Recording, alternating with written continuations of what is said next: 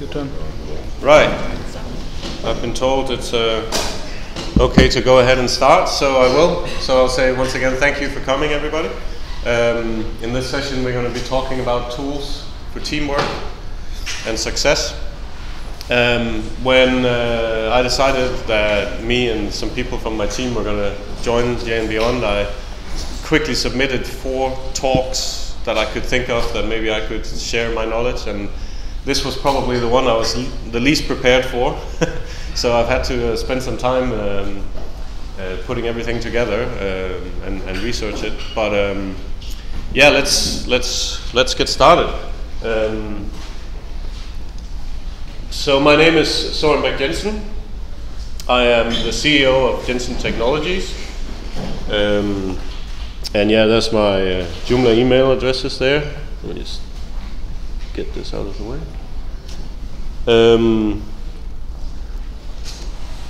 I am a developer, first and foremost, I would say, but I'm also a designer and I'm an entrepreneur.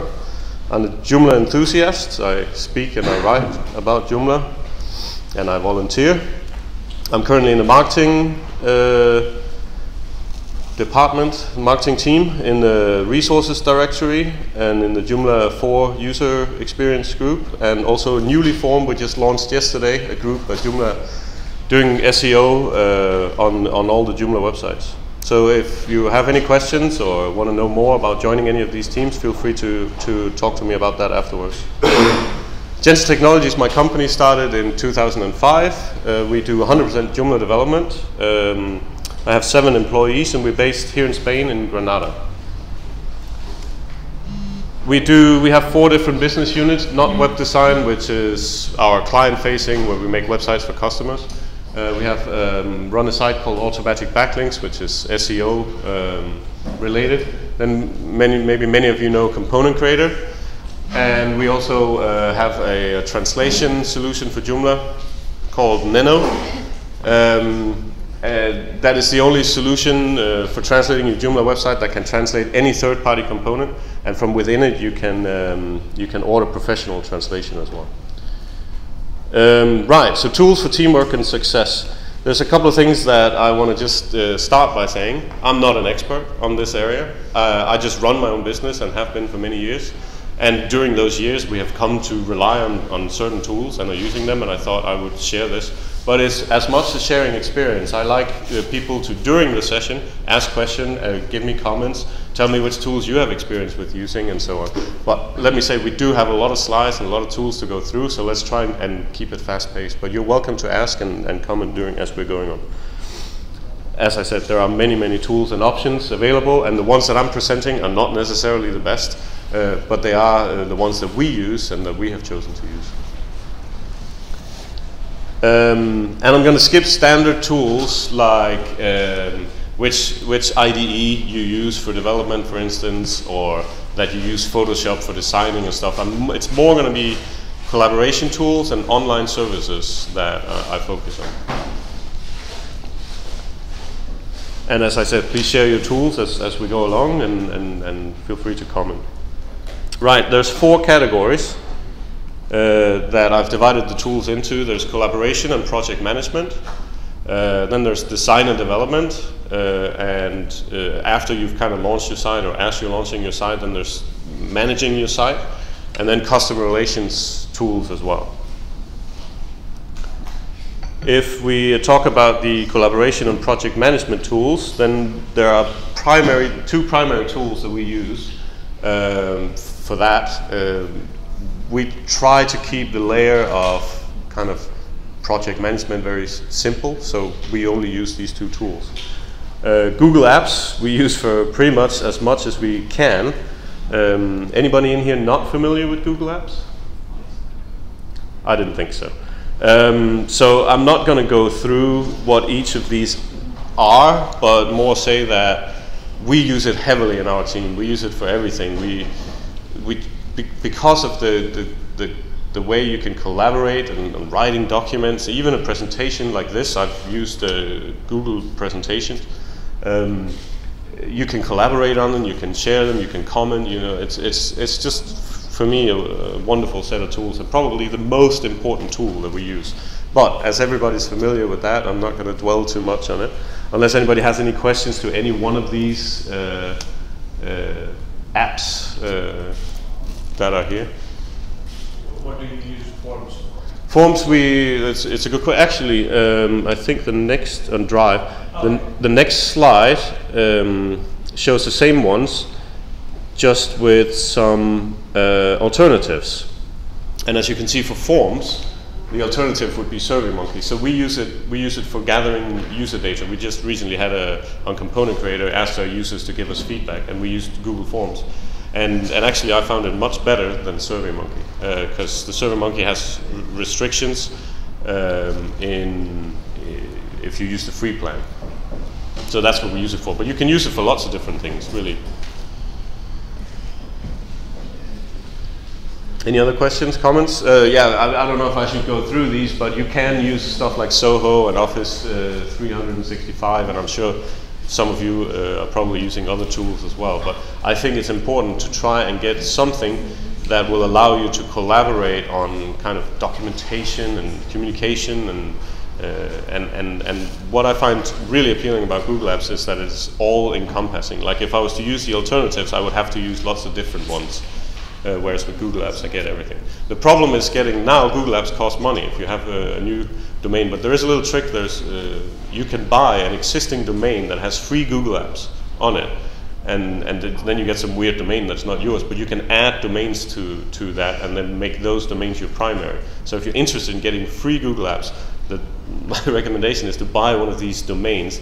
I think they cost like $80, and then you get a domain that is free for life with Google Apps on it. Because right now, if you want to start a new domain and sign up, you have to pay, I think, $50 per user per year to use Google Apps. But you can buy existing old domains with that has it in legacy. Right, so Trello. Can I see a hand of people who are not familiar with what Trello is? Okay, great. Well, I hope to enlighten you, because this is really a tool that we love using. It is just so intuitive and so easy to use. And in fact, I'm going to play a little video. I can do that, right? That just explains what Trello is, because I found this video and I think they do it much better than I can do. There's sound coming in. Hey, this is Brian from the Trello team. Can you hear? Today we are going to take a peek at the best app ever board that Misty River Software created to keep track of their new app. As you can see, this board is made up of lists that represent a workflow. Each list has cards on it. A card is a unit that represents a task and can hold a variety of information for that task. I can create a new task for this board by adding a card and adding a title to it. Click the card to open up the card back, where you can add more information to it. All aspects of the card can be edited on the card back. For instance, I can change the title of my card to make it a little more informative. I will also add a description to the card to provide more details on what this card is all about. Since this task has a few layers to it, I'll add a checklist to the card to create subtasks or steps. These are each represented as checklist items. I will then add a few members of my team to this card to assign them the task. Since Ben and Julie are fluent in these languages, I will add them. When board members are added to a card, they will receive a notification both within Trello and by email. Since we are on a deadline for this feature, I am going to add a due date to the card so that everyone knows this needs to get done before the beta version ships. Adding labels to your cards is a great way to add visual information for quick reference. Plus, you can filter your board by labels, which I will demonstrate later in the video. Commenting on cards is a convenient way to keep the conversation about a task centrally located. Mention a board member in a comment, and they will receive a notification. Also, since I want to stay on top of the progress of this card, I'm going to subscribe to it. This way, I will receive notifications for any actions that occur on the card. Oh, it looks like I forgot to add an important language for our localization feature. Better add to the card. As a task progresses from start to finish, cards can be moved across lists by clicking and dragging them to a different list.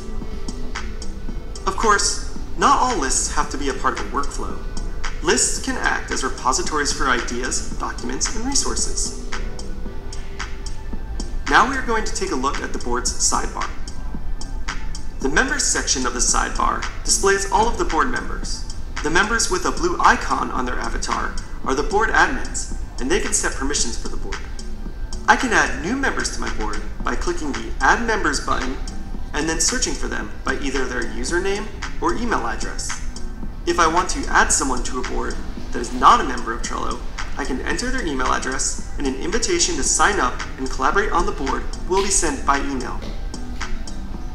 Also, to make things easier, if your board is a part of an organization, organization members will be suggested as potential board members. It's easy to add members to cards by dragging their avatar from the Members section and dropping it onto a card. Next, the activity feed for the board shows all of the actions that have occurred on the board since the board was created. All right, I think I'm going to go ahead and stop it here. I think you should be able to get the idea of what Trello is. We use it for absolutely everything when it comes to planning our projects. We lay out a whole Trello board before we get started, and the way you typically use it is in Scrum, which is a kind of development philosophy, if you want, where you kind of have these. We don't follow Scrum, so I'm not too familiar with it, but you have these meetings maybe once a week where you kind of figure out what you're going to be working on for that week, and then you have these code sprints where you try to complete the Trello board that is there, and you do it by moving these cards. It started with post-it notes on a wall, and you'd like move one post-it note from the to-do list to doing, and then from doing to done. And Trello is kind of like a visual application for that. Is there anybody in here that uses Trello on a daily basis? I love it.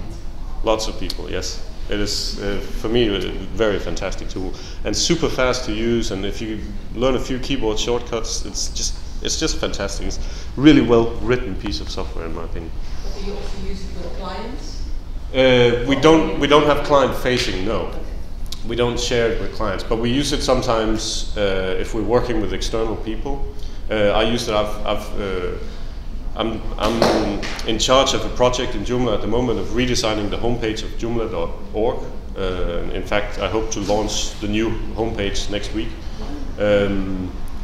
And for that project collaboration, we've used Trello as well. And some of the other tools that I'm going to show you as well was used in that project. I have to go into present. Why is it not?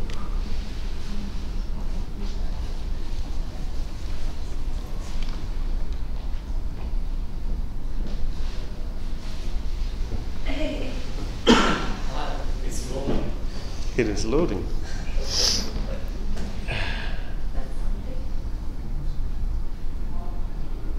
Try refreshing.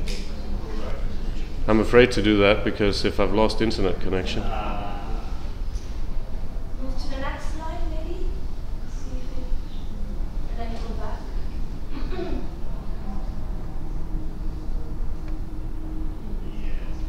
Is it online? It's a good question. It's so small I can't see. The Try to download as PDF. huh? Try to download as PDF. Yeah. First you need to fix the screen.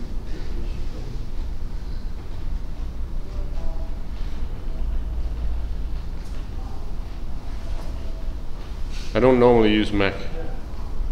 Okay, so downloaded. So we do have internet. So I'm just going to try. You can open. Here we go. I think. Sorry about that. Yeah. Right. So alternatives to Trello that I know people are using, that we have looked at using and have looked used a little bit is Jira, which is Atlassian, I think they're called, the company behind Jira. Has anybody used Jira in here? It's more aimed at software development, I would say, and bug tracking and stuff like that, but it is also a project management solution that you can use. Evernote is one I know is also very popular. It's not one that I'm very familiar with myself. Anybody have experience with that? Yeah.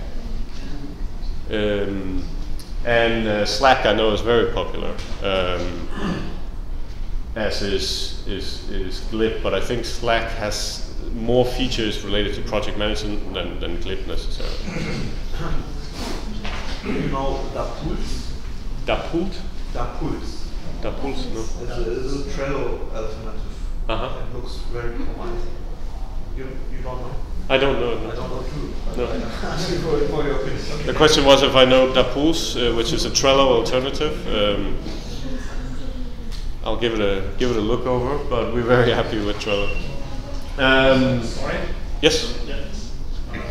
I know if you were going over those later, there are actually a few alternatives to Trello which are not really card-based, like Kanban, but more task manager, which always As I said, there's going to be lots of alternatives to pretty much every tool, I say. Yeah, they're more like, to me, they're more like project management more than Jira. Yeah. Like Yeah. Asana, Yeah. RAP, Rike, and we use Productive. As I said, I'm very interested in hearing what kind of tools you're using as well.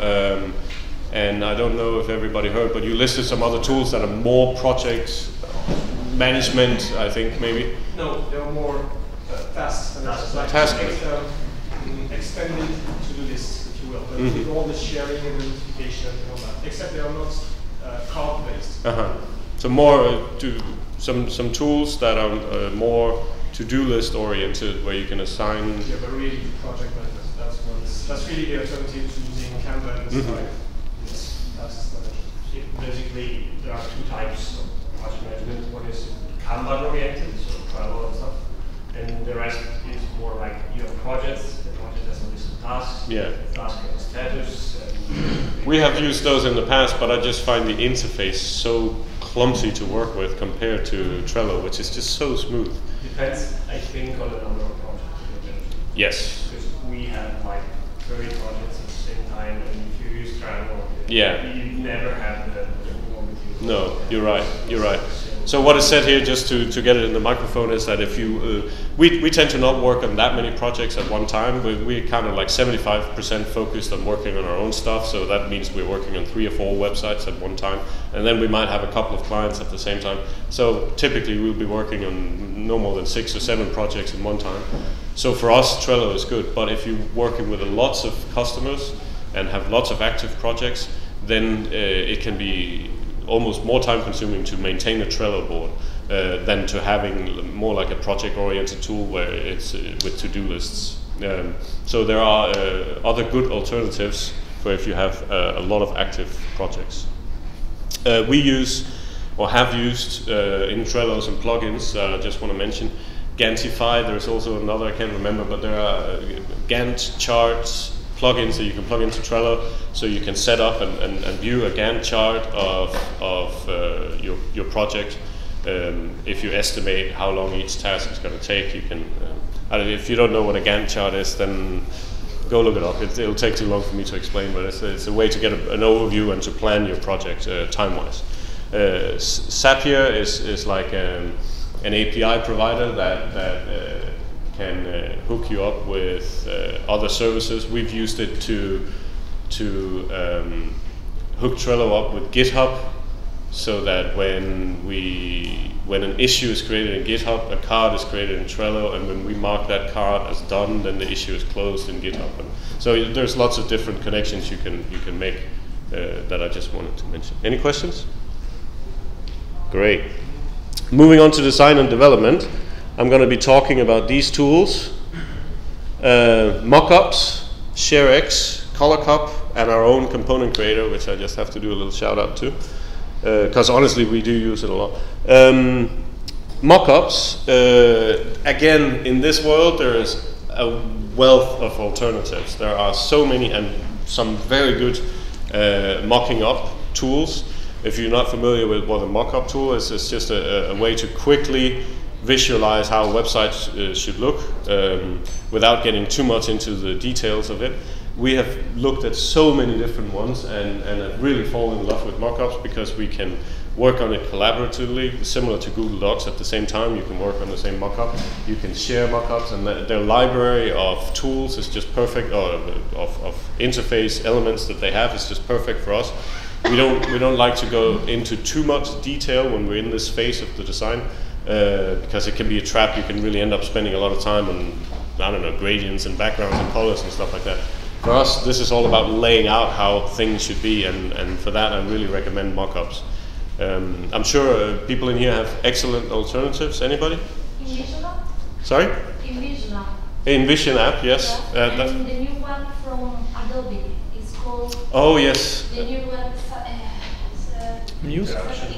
Yeah, the interaction of satellite. I think it's coming out in a while. I was announced during the awards in Amsterdam. Yeah. And they are. I've heard a lot of good things about both of those. Yeah. It's a mix between sketches, the program, and prototyping. So it's excellent because actually you can connect things all together, and it's lighter. It's working based on vectors, so it's going to be light. This is also vector-based. The version 2 of mockups is, all the icons and stuff like that are vector-based. If you want to make a wireframe, so without this visual distraction, wireframe.cc. Wireframe.cc is another recommendation. And there's Balsamic. Balsamic, yes. We've used that as well extensively, but my vote still goes to mockup personally, but it's a personal thing. You have to try different tools and see what works for you. It's just some more screen capture. Again, I think in our office, because when I was doing this presentation, I asked out in the office, like, which tools do you use? And I think I got 6 different screen capture tools. But I'm still sharing the one that I use personally, which is called ShareX. In fact, our lead designer, he sent me 4 different ones that he used, depending on what it is he needs to do. But ShareX and many other screen capture tools are really good when you work in a team and you just want to quickly send over. Typically, it's only part of a screen, but it can also be the screen capture of the whole. But if I just wanted to, for instance, if I wanted to steal that logo image that I have there from their website, then instead of me trying to find out where the image is and stuff, I'll just go in with my screen capture tools, highlight the area I want, and boom, I have an image. I can then choose to upload that to like Imager or another image hosting site, or I can choose to save it, or just to copy it to my copy-paste buffer and paste it into this presentation as I'm making it. You can use ShareX also to capture GIFs. So if you're doing something like, look what happens when I click here, this thing pops up and it goes in front of something it shouldn't be going in front of. If I want to describe that as a bug to one of my team members or to a client or something like that, I can capture a GIF of what I'm doing on the screen. And you can do only part of a screen when you do that. So it's a really neat tool, and it is full of configuration options for those of you who loves to fiddle around with that. You can really set it up to do exactly what you want automatically after each screen. Like I've set mine up to I press Control Print Screen, and then I select an area of the screen, and that area of the screen is then instantly available on Imager, and I can just share the URL with anybody I want. And that's, I'm sure most of you are familiar, but if you're not using this type of software, this is probably one of the ones that I would recommend the most. Give it a try, because until I kind of tried that, I wasted a lot of time on things that I shouldn't have wasted time on. It's so easy to use, and I use it every day, many times. To create those GIFs and make GIFs, I'm using Livescan. To do this only animated GIFs. And for screen captures, only a Shift Command. It's only on a Mac. On a Mac, yes. Yeah. There's a couple of things that are built in on the Mac, but still, it's not as good as this, because you can, for instance, say as soon as I'm done capturing, then put a watermark on it and upload it to Imager, and you can set up all these. I said that it will upload to Dropbox. To drop. And then my pops up with the link to share with others. Yeah, exactly. Okay, so it does work in a similar way. As I said, I have a Mac, but I don't use it on a daily basis. Only when I travel. So I'm mostly talking for me personally on Windows. ShareX is a great tool. And as I said, there are a world of these tools out there. There's many of them, and most of them are really good. But for me, it's important to tell you that if you're not using a tool like this, start using it, because it will really save a lot of your time. If you communicate with people about design or interface or coding or stuff like that, it's perfect. Any questions? For what platform? Is it web-based or is it? No, that's a tool. I think it is for Windows, Mac, and Linux. If it isn't, then there are tools for those platforms as well. I use it on Windows. And there are similar tools, but I think it runs on all three platforms. And it just sits down in your tray. You know, you don't see it. You press a keyboard shortcut to use it. Color Cup is another little thing that Mac has built in, but I just had to bring this up because I've been using this application for 12 years at least, and it hasn't changed in 12 years.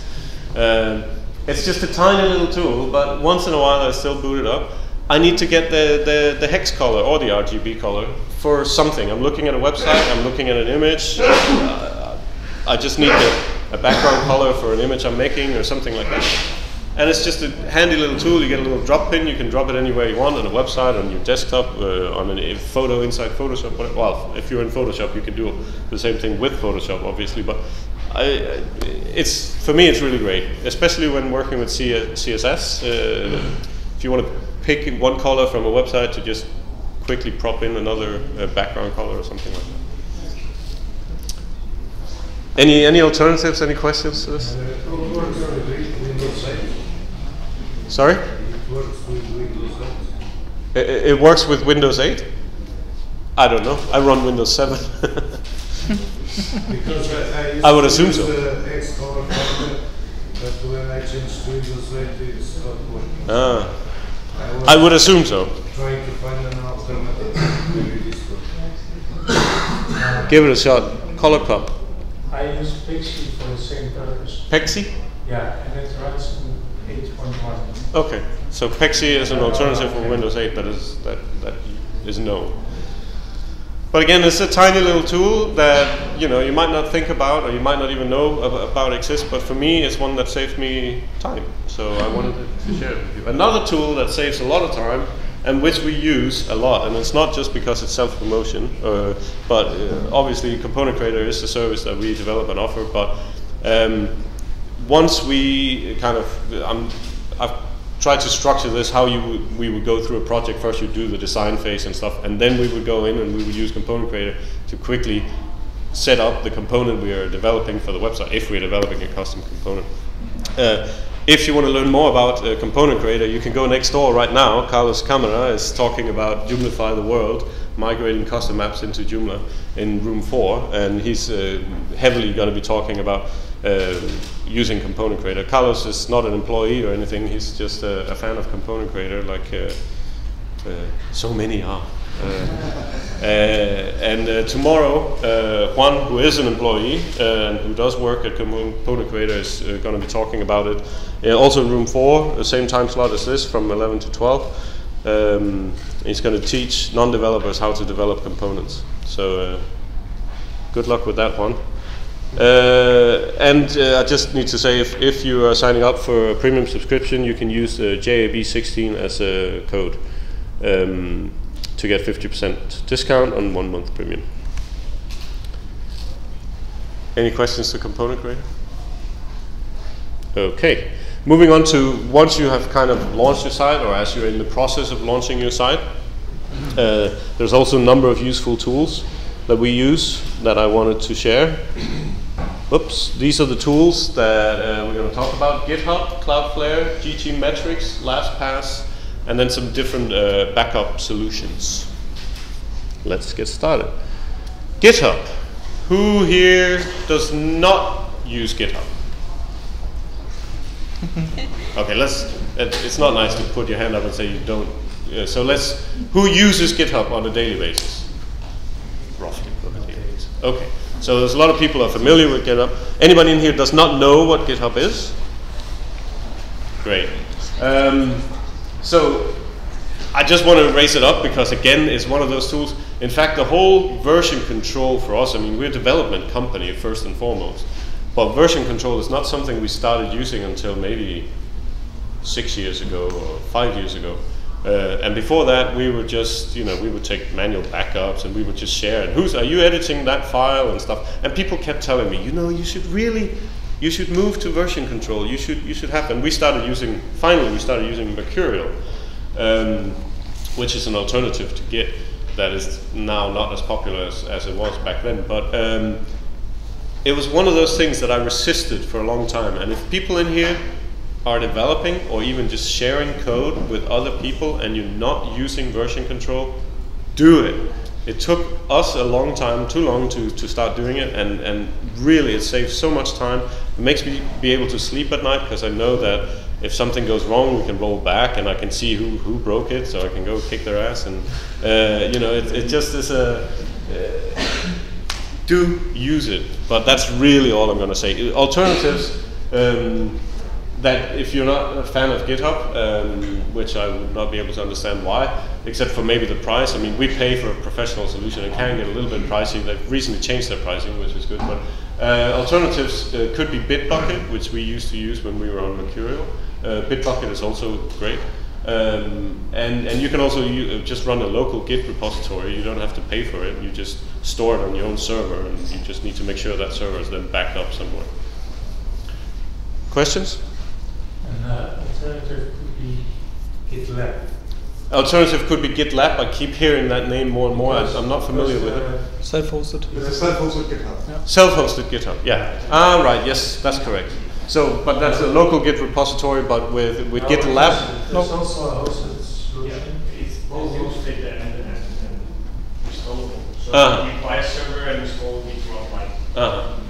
Okay. So it is online, but on your own server. Yeah. Now it depends. There's 3 options.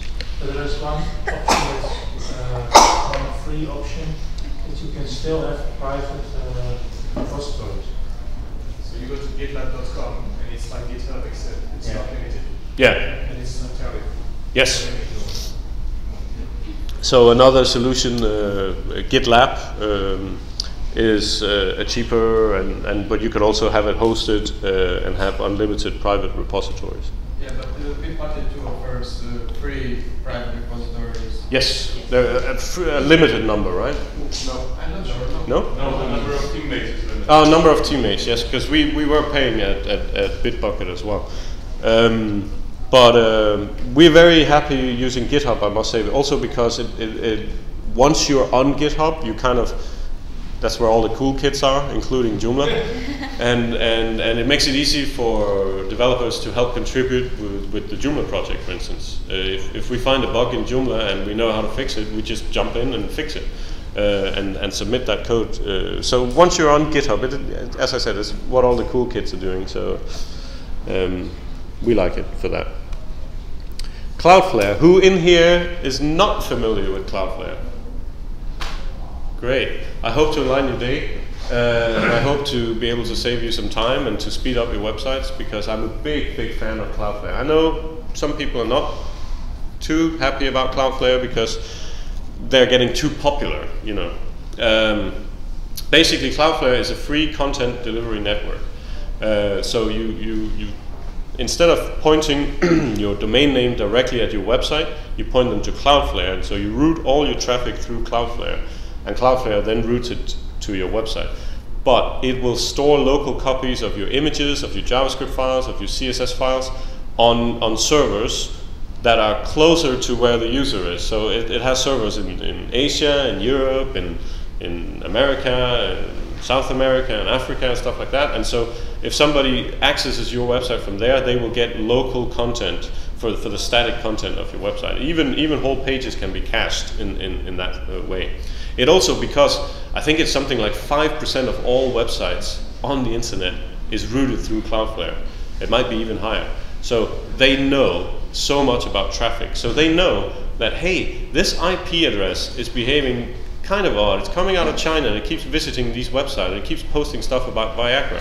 Maybe we're going to block it, and they block it all through everything.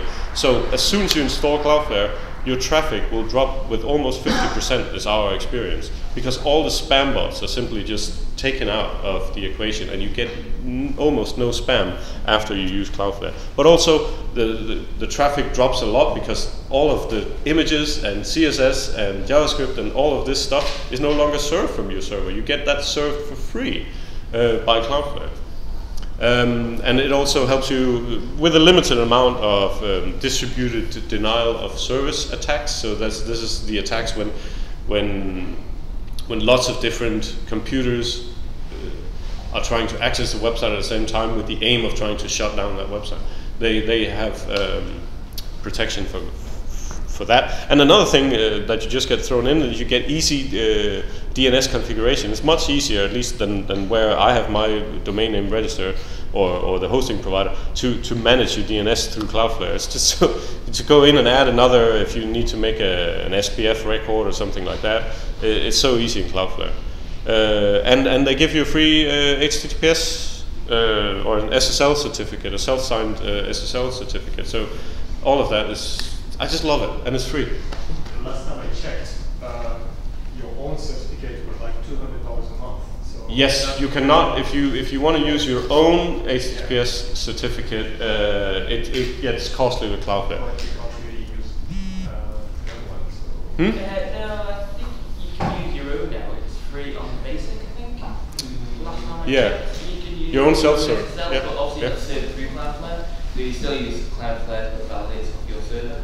So it's still more secure. Last time I checked. But obviously your SSL isn't served through Cloudflare, but the data is encrypted both ways, because there's a cool issue people saying it's not as secure because of the SSL through Cloudflare, so the data from your server to Cloudflare is not secured through SSL. But if you install, say, Let's Encrypt on your server, basic SSL, you can have it so the data is encrypted always. But obviously, yeah, it doesn't show the professionalism of. Just to get it in the microphone, there's the discussion is about the level of SSL certificate implementation you can use with Cloudflare. I must admit it's a little bit out of, I have a guy for that who handles that, and I'm not too knowledgeable about that. I just know that all our sites run through Cloudflare and they run HTTPS and there are no warnings or anything like that. So I don't know. It might not be secure, but I hope it is. And it's certainly enough to fulfill the main reason most people now these days are using HTTPS, and that is to get Google to like your website a little bit more, and not really for the security. Any decrease in SEO by using Cloudflare? Because it obviously serves your server as a different IP address to Google, and Google does take slight consideration to where the server is located in regards to the ranking. The question is there an SEO, could there be an SEO issue with running Cloudflare because your server is served from their IP address? And the answer is, when it comes to SEO, nobody knows, really. I have not seen any conclusive evidence of this, and I would find it highly unlikely because so many websites are nowadays using Cloudflare or a similar service. That if that was the case, I would be surprised. But it doesn't route all the traffic through the Cloudflare server, so they should know where your IP is, and they should be familiar with, these content delivery networks now. Any other questions? I just wanted to comment that I've run all of our websites through analytics when we moved the Cloudflare, and I couldn't see any differences in traffic, anything. And if something, it speeds up pages, so that's a more important factor for Google. So we may be security rated. Yes. Andres, who's speaking now, works with us, and he's our resident SEO expert, and he has a session tomorrow about SEO, so I recommend you go see that. He's very knowledgeable. GT Metrics is another service that we use. It's free, and it's basically after you launch a website and you put it on Cloudflare or a similar service, then we run it through here to find out how can we speed it up and make it even faster. I just have to look at the time. Okay. It runs both PageSpeed and YSlow, Google PageSpeed and YSlow. Those are two very used services to try and measure how can you speed up your website. And it generates a report based on both of those and some own recommendation. And it's basically just a website called JAB16, and I recommend you run your sites through there to find out how you can speed them up. Any comments? Yep. Yeah? I'm using Yellow Lab tools a lot. Yellow Lab tools, Yeah. okay. And that's almost the same, not the waterfall that actually you can get in JAB16 and Pingdom. But good information about scoring on CSS and JavaScript compression. Okay, so an alternative, what was it called? Yellow Labs. Yellow Labs. Yellow Lab tools. There is also web page speed test, which is The godfather of all. Web page speed test is another alternative. It has different locations from the web. Where you can test from different specified locations. Yes. There are many tools. There are many tools that you can use for all of these. I'm going to speed a little bit through because I still have lots of tools and I have like 12 minutes left. So LastPass. Anybody in here does not use LastPass? Anybody in here think they use something better? One password. Great. So I learned something. We use LastPass, and I think I'm not too happy about it, if I have to be honest. The fact is, you need to have a password manager, and not like the built-in Chrome thing or something like that. You need to have a password manager of some sort. But because we've been using it for so long and we have thousands of passwords that we share between us, it's difficult for us to get off. So one password. Yeah. Team functionality on website online. You can share repositories with your employees, and it's really cool. Yeah. They have a team version also. Yes. They have a team version that is free? No. But it's the best one for all devices: Windows, Mac, Linux. It's a license. Yeah. It's not a subscription, so you just pay it once. Per person, or? Per user, but it's very. It's price per user, but it's everybody in here. As I'm just saying for the microphone, everybody says it's better. So go with LastPass if you want something free, and it's relatively simple. I don't think the user interface is very good, and sharing is kind of clumsy and stuff like that. But it sounds to me that one password is a better solution, and if you're getting started and I'm not using one of these, get started. Use one of these. It'll make your life so much easier and more secure. Because once you start using this, you start generating random passwords for every single website you register at. And so if one website gets hacked, they don't get your common password that you've used for the last 200 services you signed up for. So I really recommend that you use a password sharing tool.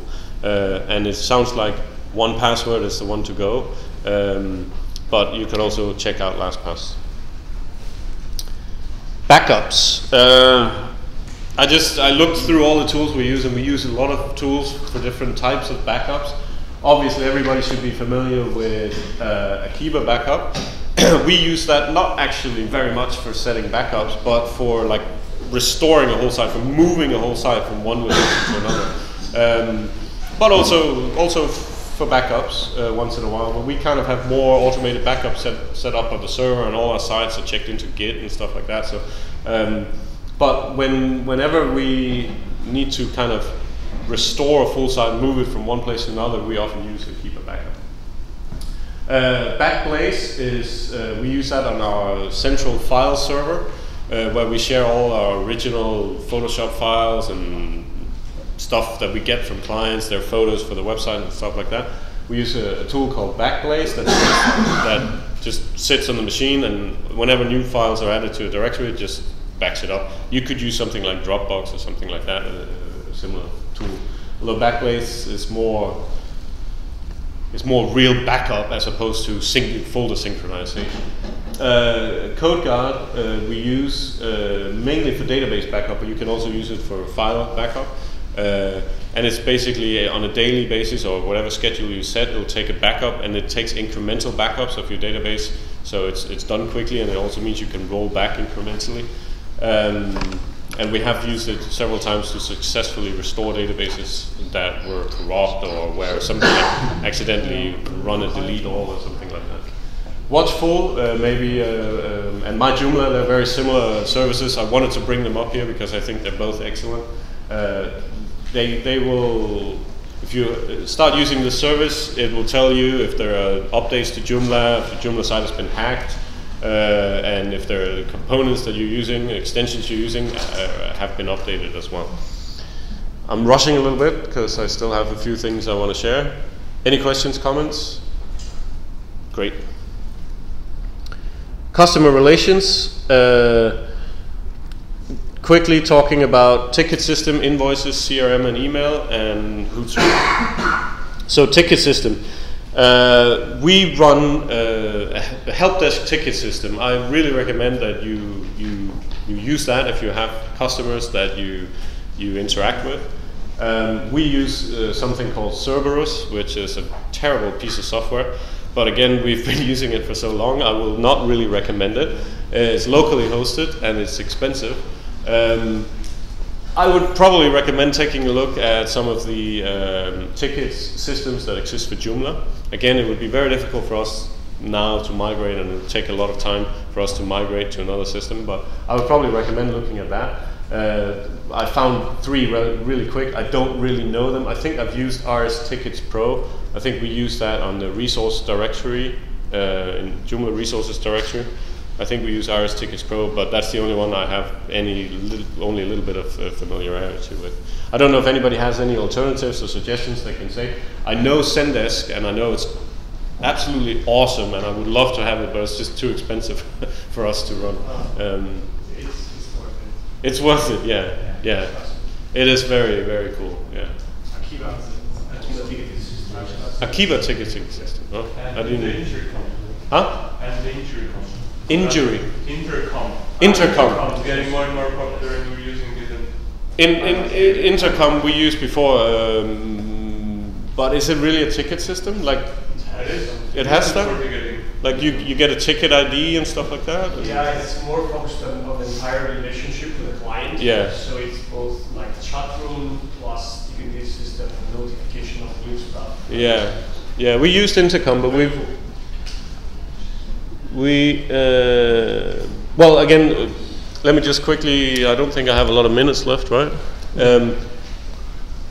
With invoices, again, we developed our own just because we had so many unique needs, and we looked at so many different tools, and none of them could really fulfill exactly what we needed to do. So we're development companies, and we developed our own, but there are, again, some excellent tools for Joomla, I think, and there are some great online services as well. That I recommend you give a look at, but of course invoicing is important, and so I wanted to add it.